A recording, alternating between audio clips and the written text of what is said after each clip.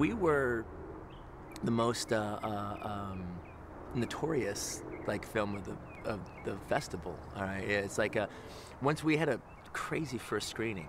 That was like one of the best or worst screenings you could possibly have. Like, it's like the first time I've ever shown him, one of my movies to, a complete random audience. So we show up at Sundance, and we shot the film in scope. All right, and we get there, and then Alberto Garcia comes up and says, "You know what? We thought we had a scope lens for the projector, and we don't." All right, now, I now know enough, and I wouldn't well, then we're not screening the movie. All right, that would be the first things out of my mouth. But then I didn't know enough to say that, or even didn't know I could say that, all right? So we watched the movie, we watched my scope movie with a non-scope lens in the projector. And that's where so the first paying audience is seeing it that way. This side is out of focus, this side is spilling off the screen, and it's just a nightmare. All right, but the place is like jam-packed. During the last section in the warehouse, all right, it's going on that the recriminations, they shoot Kirk Balls and everything, and all of a sudden the lights start coming up. What the hell is going on with this? And like somebody oh shit, all right, and they're bringing the lights down during this big sequence. Then the guns get pulled, all right, so everybody's got their guns on everybody else, and right at that moment, a power failure happens. All right, and just poof, the projector, the screen goes black, the theater goes black. My editor, Sally Minky, was just practically in tears, all right? And at some level, I was like, don't worry about it, Sally. It was just going so bad that I just had to get into the masochistic thrill of the whole thing. It was funny, because it was one of those weird things where that was either the worst time in the world to have that happen in the movie, or the best, all right? Because the audience just went, ah! They get the power back up, they turn the generators on and everything, and then they start the film again. We have our next screening of the movie, all right? And we had 4 screenings altogether, okay? The next screening during that week happens, and no incidents.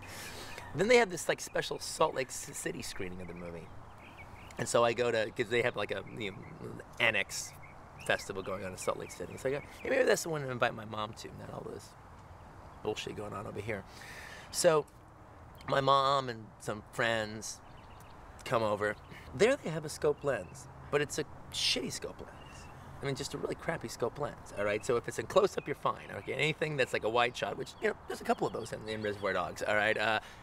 Soft.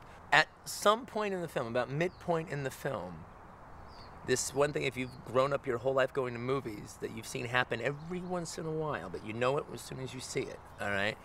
Watching the movie's going through the projector, watching it flicker, and then all of a sudden, a frame gets stuck. And you get that beat. 1, 2, burn! And I can't believe it. I go, you know what? I would bet that 85% of all the directors who've ever lived have never had to watch their movie burn on screen. Third time my movie shows, I get that cigarette burn effect. I go, fuck me. It's the big screening at Sundance at the Egyptian, all right, which is their big theater, but it's not even really a theater. It's like a moose lodge that they've converted into a theater. That's the big industry screening. Faye Dunaway's in the audience, all right. In the question and answer session, Faye Dunaway asked me a question, all right. Everybody from Hollywood had invaded by that time, all right, and so they're all there, and it's well, I had a horrible screening, okay screening, horrible screening. So I guess this is this falling. But I really turn it into a whole thing, just like I just did right now, but a little funnier and a little tighter.